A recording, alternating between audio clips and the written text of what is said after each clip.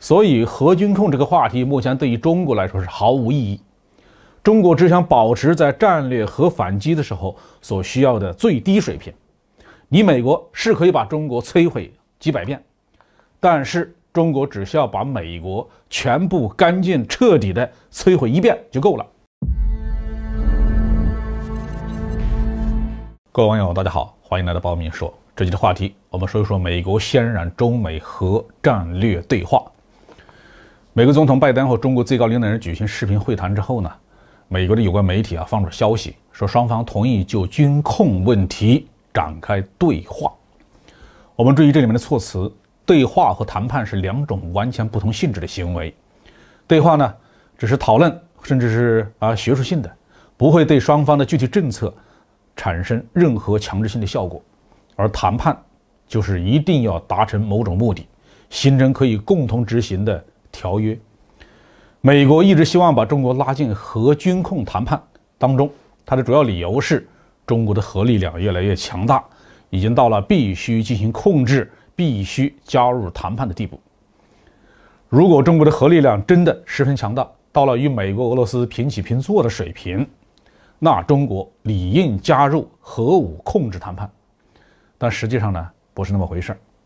美国一直在设法找中国的麻烦，先后尝试了人权、宗教、疫情、知识产权、贸易不平衡、南海等等借口，却一个都没有得逞。核军控谈判呢，就是新想出来的花招。中国接受谈判就要吃亏，不接受谈判就要被戴上威胁世界和平的帽子。至于美国那几千枚核弹头威胁世界到了什么程度，美国人是绝口不谈的。中国为什么接受核军控谈判就要吃亏呢？近些年呢，美国在中国的情报工作很失败，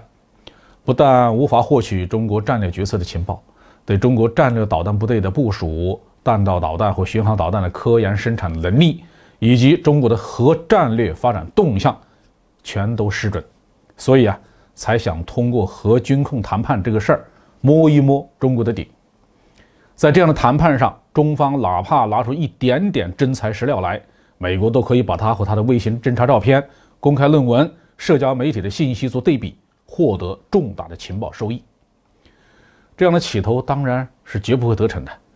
但是在核军备控制上或美国展开一些对话，了解一些美国方面的想法，陈述一些中国方面需要公之于众的信息，当然是有价值的。在过去的几十年的时间里面呢，中国方面就核战略问题或美国展开过很多次的学术交流，有相当多的中美双方的高级官员或资深的研究人员参与。只不过特朗普上台以后切断了这个交流的渠道。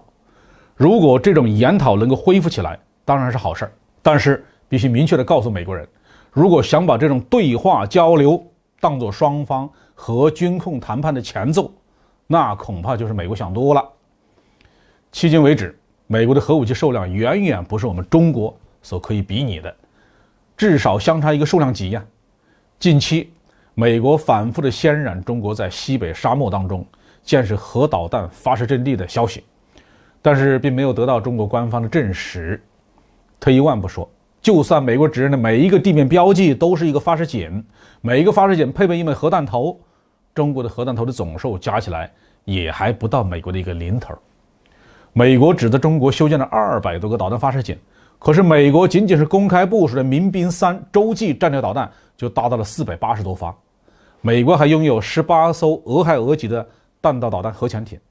每一艘潜艇都携带了24枚3x戟2洲际导弹，而且每一枚各自携带了8枚分导式多弹头。美国空军还装备了140多架战略轰炸机，而且几乎所有的战斗机都具备投掷 B-61核弹的能力。最近呢，美国的 F-35隐身战斗机刚刚成为它的核攻击力量的一员，可以借助隐身性能偷入敌方的纵深，投掷 B-61核炸弹。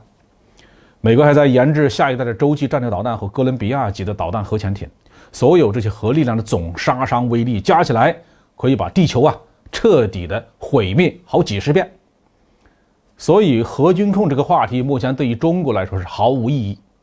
中国只想保持在战略核反击的时候所需要的最低水平。你美国是可以把中国摧毁几百遍，但是中国只需要把美国全部干净彻底的摧毁一遍就够了。所以我们一定会大力的加强战略核导弹部队的作战能力，确保对美国的这一次摧毁的效果。中国只有具备了这个能力，才能让那些死硬的反华分子们闭嘴。好，这句话题就说到这里。